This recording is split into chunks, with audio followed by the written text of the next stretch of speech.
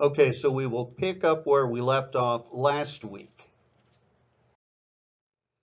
And we were discussing major things here in the book of Daniel, and basically the fact that you talk to any, quote, modern theologian almost, they're going to deny the book of Daniel, that it's even truthful. But when you look at the book of Daniel, you see miracle after miracle and prophecy after prophecy. And that is why the book is so important. And that is why it is so constantly attacked and maligned by those that are claiming to be Christians in the church, but they're not. And that's what's weird. The attack is coming from inside the church. So if you're going to destroy the validity of the Bible, the book of Daniel just has to go, because there's so many miracles, so many prophecies.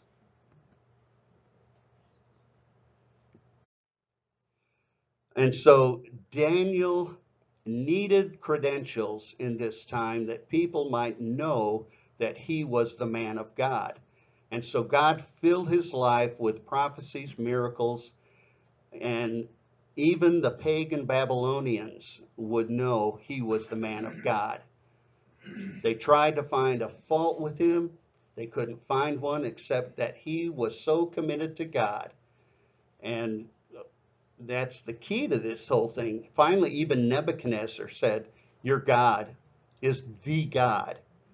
He's basically telling Daniel, okay, I agree with you. He's the one.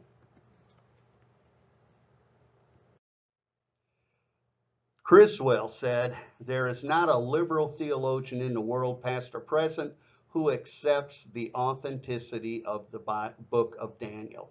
They all deny its integrity, declaring the book to be a blatant patent forgery. They define its contents as pure, unadulterated fiction. You know what? I bet if somebody wrote a book, wrote a fiction about that and put it on the movie screen, everybody would join the cult. Just because, Well, you know what I'm saying? Yeah. They would all believe it. It could happen. Well, that's what's weird with the world nowadays. If something is connected with the Bible, is connected with God, it's going to be bucked up against right away. So, and Daniel becomes then a defense for God in not only in the time of Daniel, not only in the Hebrew nation, but it becomes a defense for us in this age. That's what's another thing that's important about it. Daniel was a defense for God in pagan Babylonian society, and also for the very Jews in captivity. So this has been a constant message for God's people. Miracles and prophecy mean God is alive and active. And you should understand that, because how did Jesus show people who he was? Well, through miracles and through prophecies. Same type of thing. Isaac Newton said to reject Daniel is to reject the Christian religion. So if somebody says, well, I believe in science, well, you can quote Isaac Newton to them. And so this is an affirmation that we're going to believe Daniel. And it's just typical proof you find throughout the Bible. So we're going to accept what he says as God's word. Daniel becomes for us a home base for the affirmation of the authenticity of Scripture. And that's important to understand. It's books like Daniel, Revelation, Zechariah that actually give total credence to the entirety of the Word of God because of the prophecies involved in them. And Jesus himself believed in the book of Daniel. Jesus refers to sections from Daniel 5, 6, or 7 times in the Gospels. In Matthew alone, there must have been about 4 references to Daniel, and he even refers to Daniel as a prophet. That's why, the early Hebrews, they didn't classify Daniel with the prophetic writings. They just connected him with like the wisdom literature of the Old Testament. But when Jesus came along, he said, yeah, Daniel the prophet. And then Paul, the Apostle Paul believed in Daniel. In 1 Corinthians 6:2, he refers to Daniel, not necessarily by name, but he has references to the book of Daniel. 2 Thessalonians 2:3, 2 Timothy 4:17. And then the author of Hebrews in chapter 11:33 refers to Daniel. And even Peter in 1 Peter 1:10 refers to Daniel. And so, not necessarily, like I said, by name do they refer to Daniel, but they are using quotes from the book of Daniel itself. And that's kind of like how the book of Revelation used the Old Testament. It didn't do direct quotes, but stuff it introduced, ideas it introduced, were pulled straight out of the Old Testament. So there was really no question. Alexander the Great believed the book of Daniel. When Alexander the Great was in the midst of conquering the entire known world, somebody showed him himself in prophecy in the book of Daniel, and it stopped in his tracks. Yeah, and that's actually, there's a part in the book of Zechariah that was written during the time when it actually prophesied about Alexander actually went to Jerusalem, and he didn't destroy Jerusalem. He actually met with the scribes and the Pharisees, and he just passed through. It was, and that's just one of those things people forget about historically. And so John the Apostle believed in the book of Daniel, because all through the book of Revelation, Daniel's all over it. So all you have to do is read Revelation and find out how much he got from Daniel. And I wouldn't doubt when John wrote it, he pretty much had Daniel in mind, because the visions he was receiving from God, it's like, oh, you already told us a lot of this stuff in the book of Daniel, so here we go.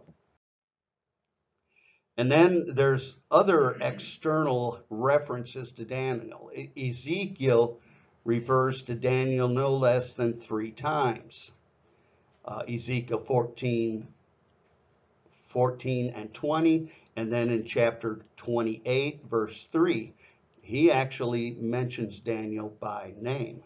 So that's another important thing to remember. So all we know about Daniel is this book. That's basically it. Now, Daniel was a common Jewish name, but Daniel that was taken to Babylon, this is really the only place in the Old Testament, except for, like I said, in Ezekiel, that he's mentioned. There are 2 other Daniels named in the Bible, but they're not this one. And this is the only thing we know about this man, is this book. So if he didn't write this, then what's the use of forging something under his name? And that's one of those things. Like, they found what they call the agnostic gospels, where people actually did write some books, and they would say the Gospel of Judas, something like that. It really wasn't Judas, but we know about Judas because of all his mention through the Gospels. Daniel's not like this. This is it. So there would be no reason for somebody to forge it. And this is kind of a nice little chart. You can kind of see where things started over there. The first invasion, there were actually 3 invasions. So that exile, 70 years, and Daniel was there for all of it. So that has been kind of an intro to my introduction.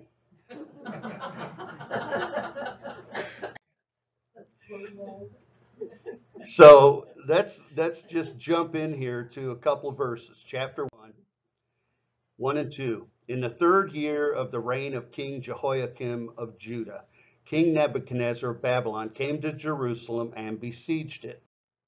And the Lord gave Jehoiakim, king of Judah, into his hand. Now that's an important part of a sentence. And that's why this just shows it's proof of the sovereignty of God. It wasn't anything that Nebuchadnezzar did. No, God just, okay, no, you're done as king. You're going. He was handed over to Nebuchadnezzar. And then it goes on with some of the vessels of the house of God. And he brought them to the land of Shinar. That's another important sentence. To the house of his God, and placed the vessels in the treasury of his God. Now that's verified though. Yes. Sure. Chronicles. Uh-huh. Yeah. So first thing we see here, the introduction. This is basically the introduction to the book within the book, the first 2 verses. And so you just see names and places. And that's what we're introduced to first in the book. So 2 places, Judah and Babylon. And then 2 people, Jehoiakim and Nebuchadnezzar. And we're going to look into a lot more about Nebuchadnezzar here, how he came to power and what was going on in Babylon at that time. And he kind of had the same mindset of Alexander the Great. He wanted to teach their language and their religion to all the people that they conquered. And that's one reason why they would go in. They would take the best and the smartest and take them back with them. And then they would leave the farmers and the people they didn't consider important. People of the land. Yeah, the people of the land. So, People of the land. yeah. So basically what you're seeing here in those first 2 verses is a contrast. You could actually even call it an infinite contrast. Where did all a false human religion begin? Well, it began in Babylon, that area. That's where that word Shinar is important. And according to Revelation 17, all false human religion consummates there. So this is really an important, just 2 verses. So Babylon, the final form of evil. And so this was kind of an introduction to the world of this Babylonian idea. And the seat of God's throne then is in Judah. So there are our contrasts. You've got the throne that Christ is going to sit on when he comes back to earth. And then we've got Babylon, the seat of all false religion. And in a sense, it's antithetical, being in direct and unequivocal opposition. And you hear people a lot of times throwing that word around, and I don't think they really know what it means. But these are opposites. It's like surreal. Nobody knows what that is. Yeah, surreal. Mm-hmm. So one of them, why they're so antithetical, is one is Satan's place and one is God's place. And that's really all you need to know about it. Those are the 2 opposites. One is the promised land where the blessings flow. The other is the cursed land where flows all of evil spawned out of the terrible evil of Babylonian society, originating where? In the Tower of Babel. So that's what's kind of neat. Just here in 2 verses, you get this opposition. There's something else to bring it home today. Iran is Yeah. about this close to taking over Iraq, which is where Babylon is. And the most evil people on the planet are in Iran right now. Yeah, Iran, Iraq, And actually, that was one of the weird things when we invaded over there. Saddam Hussein was actually trying to rebuild the ancient site of Babylon. And in essence, this is poetic irony. Like that statement there, nothing is written in stone. Yeah.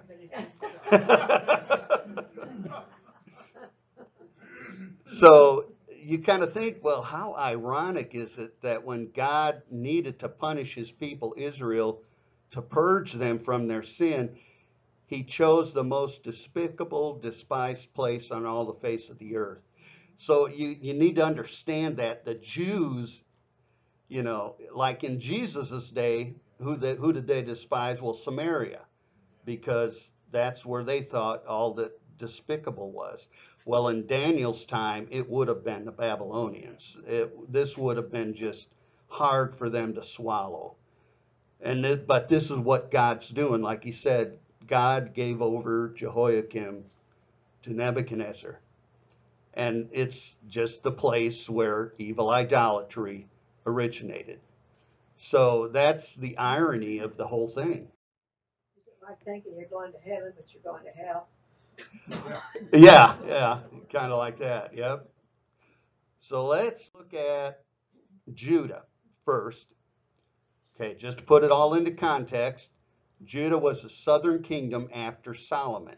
It was comprised of two tribes, Judah and Benjamin. And after Solomon, it was Solomon's sons who succeeded in ripping the land in half. So you had Judah in the south and Israel in the north. The 10 tribes took the north, and Judah was just Judah and Benjamin.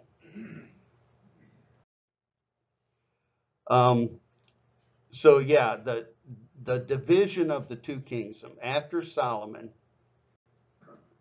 it split, and that was about 925 BC, and it basically kind of was a civil war. Judah controlled the south, Ephraim controlled the north, and that's why you will see in a lot of the minor prophets, Israel is referred to as Ephraim. So after 925, the Bible switches back and forth between the titles Ephraim and Israel. So anytime you'll see that, especially in the minor prophets, it's talking about the northern kingdom. Now, back to Judah, these two tribes continued kind of faithfully to God, kind of, for a while. You know, there was a group, and I'm sure Daniel was probably part of this group in Jerusalem that were trying to be faithful. And so the southern kingdom existed until its captivity. So for 350 years, Judah existed with 19 kings, 19 different kings. So you can see the list there. Rehoboam is where it started, and that was one of Solomon's sons. 8 were good and 11 were wicked. And of those that were considered good, they were kind of good, really good, you know, back and forth. So this is kind of a nice little list. And Jehoiakim was actually considered one of the most wicked. So you can kind of understand why at this point God chose, okay, boom, it's time to start this purging of the nation of Judah. And now a little side note. The northern kingdom, the 10 tribes, never had one good king, never. All of them were rotten to the core. They were evil. And that's why the northern kingdom went into captivity before the southern kingdom. Now, the northern kingdom never returned. And that's one of the interesting things with the Jews returning to Israel now. They don't really know what tribe they belong to because all the records were destroyed in 70 AD when the Romans burnt the temple. And so it's like the northern kingdom is in a continuous diaspora. Well, could I ask a question? If a Jewish person tells you that, oh, they're such and such a tribe, are they just guessing or deciding that for themselves? They would have to have a pretty exact lineage somewhere, but I think they're just guessing. That's what I think. Because that's one thing that was kept in the temple was the lineage of all the different people, all the different kings, all the different tribes, where they settled, what they did. So I understand now that they're, I don't know how they do it, but they're showing by DNA, you know, that they're claiming they can know pretty much which tribe. Now, I don't know where they got the DNA from the tribe. Well, yeah, I've read, there's this biblical archaeology site, and they've actually uncovered some stuff where they've pulled some ancient DNA off of different things. But still, I kind of wonder, well, how do they know who it belonged to? You know, it's, yeah, DNA's DNA, but you gotta have something to compare it to. that's right, you know. And if you don't have that source, you know, you can find it, but you're just guessing. And I think that's the bottom line. They're just Well, guessing. The Indian tribes, they can tell you if you're Indian, but they can't tell you what tribe you're from. Right. Yeah. Can I talk a little bit more about that? The written documents of, Yeah. I think that in that period of time in the Fertile Crescent, no other peoples kept records like that. The closest were the Sumerians. Yeah. And so that's why that we are so definite about Jesus and his heritage, is because the records are still there. Well, and that's a good point, because people always wonder, why are there so many lists of people in the Bible? Well, that's why. I mean, that's one of the things the Jews did. They kept great records. They had their lineages drawn out, and that's why we can look, just looking at the Bible, we know where Jesus came from. It's real easy to connect the dots. Okay, so now we're going to look at the Babylonian Empire. And it's also called the land of Shinar. And that the first mention was Genesis 11:2. And it came to pass, as they journeyed from the east, that they found a plain in the land of Shinar, and they dwelt there. So the land of Shinar, we saw that in verse 2 of Daniel. So that right there adds some credence to the authenticity of Daniel. It's actually starting right off the bat, quoting from the book of Genesis. And this is simply an ancient name for Babylonia, and that's kind of how they're designated historically. And it's also mentioned again in Genesis, a couple other places. It's called the land of Shinar.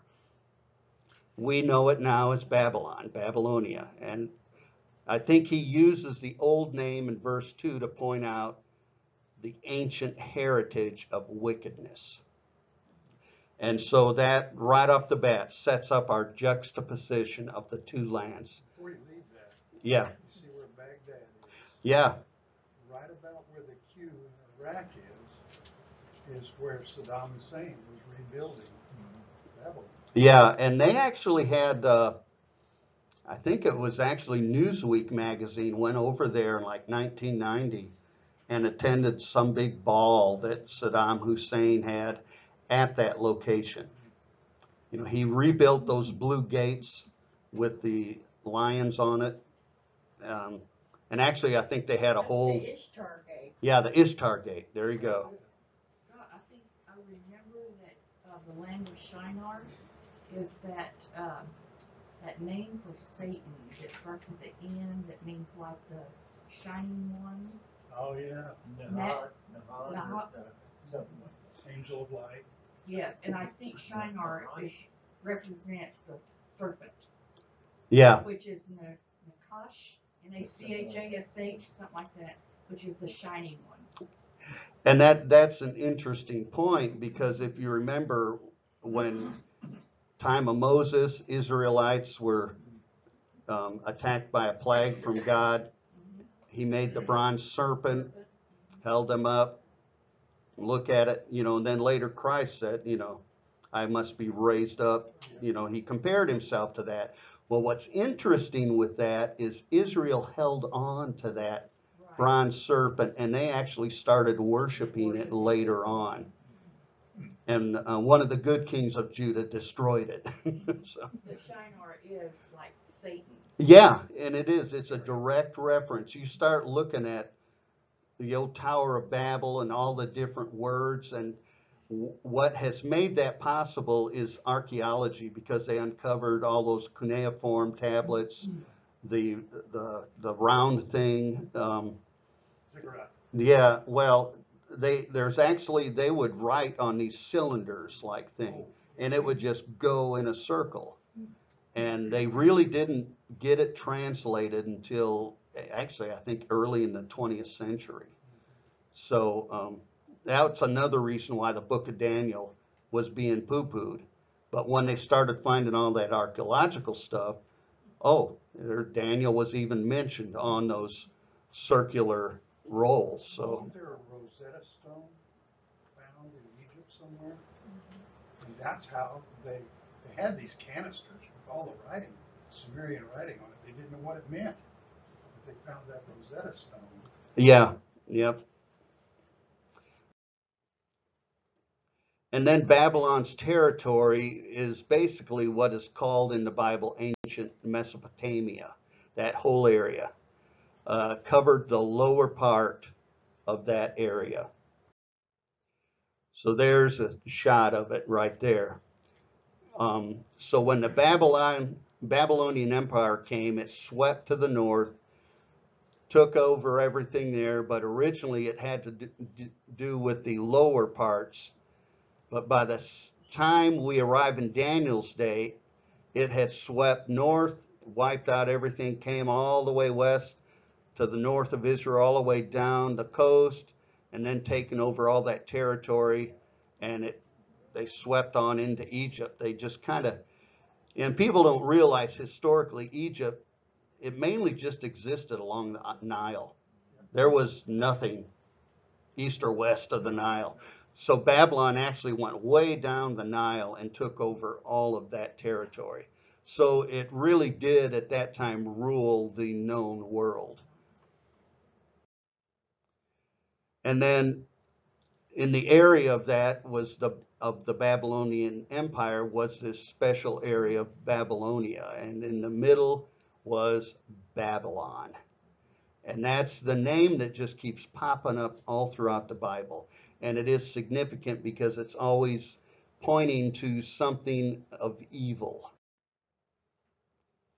Now, Babylon was a capital city located on the Euphrates River, approximately 50 miles south of modern Baghdad.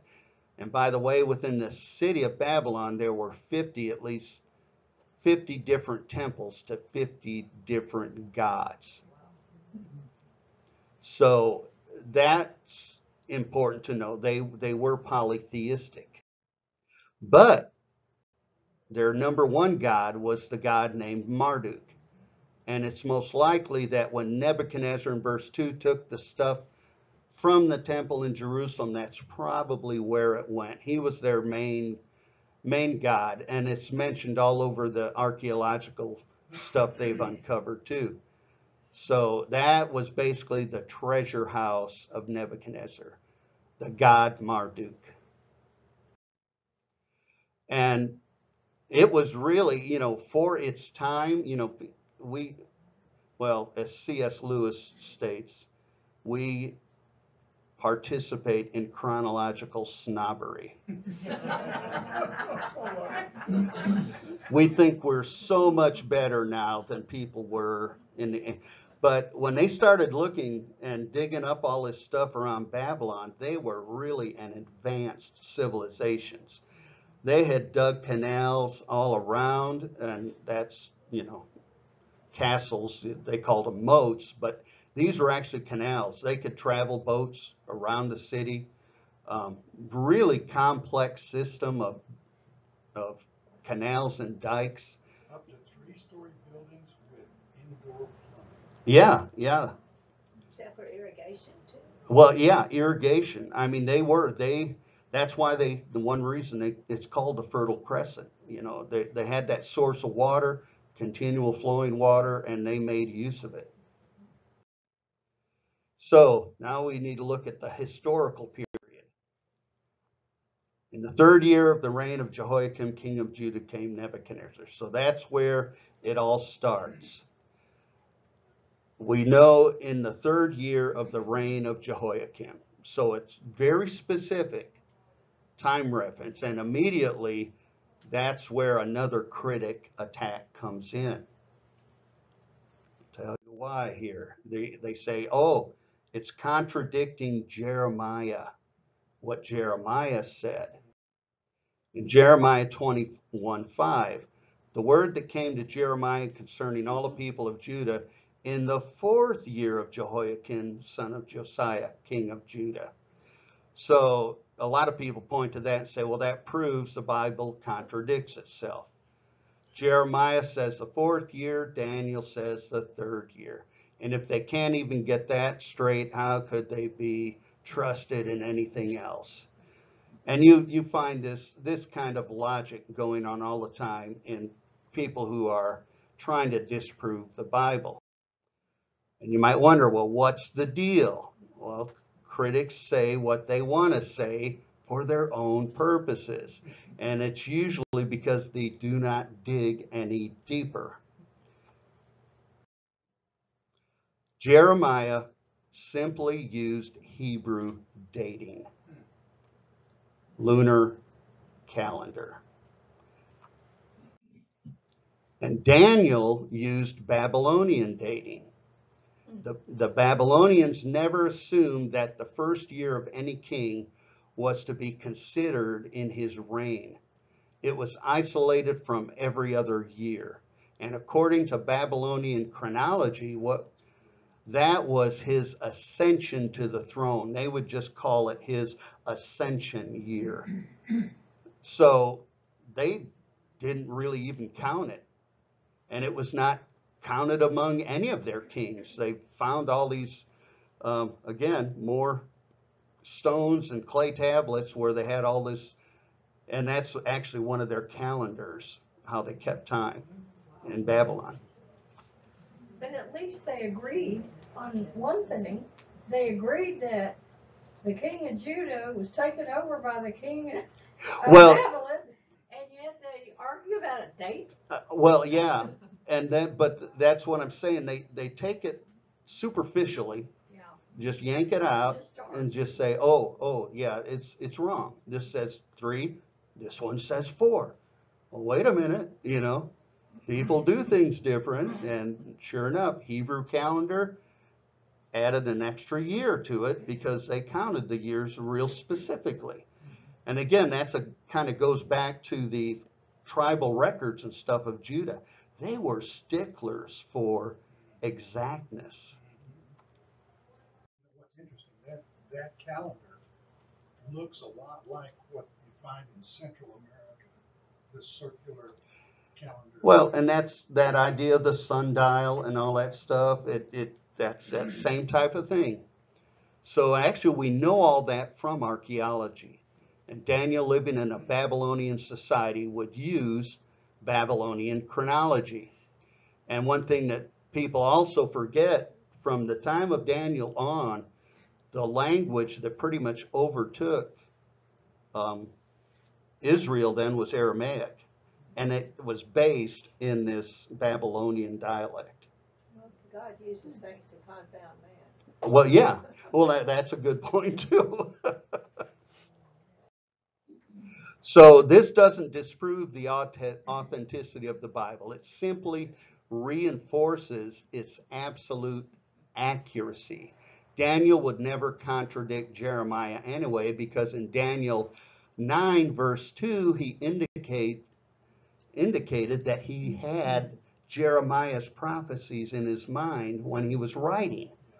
And he actually had copies of Jeremiah's writings in Babylon.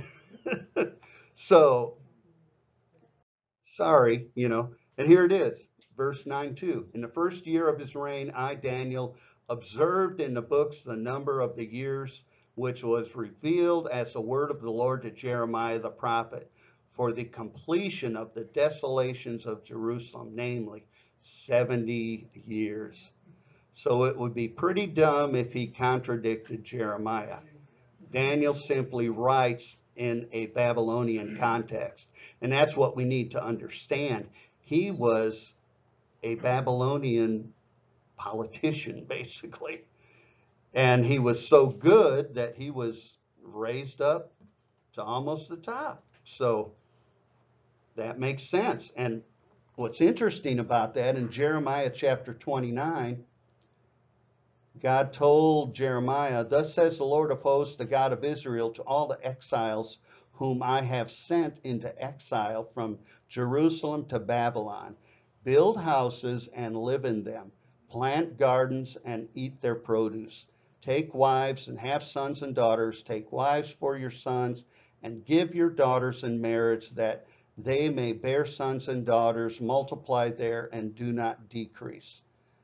But seek the welfare of the city where I have sent you into exile, and pray to the Lord on its behalf, for in its welfare you will find your welfare."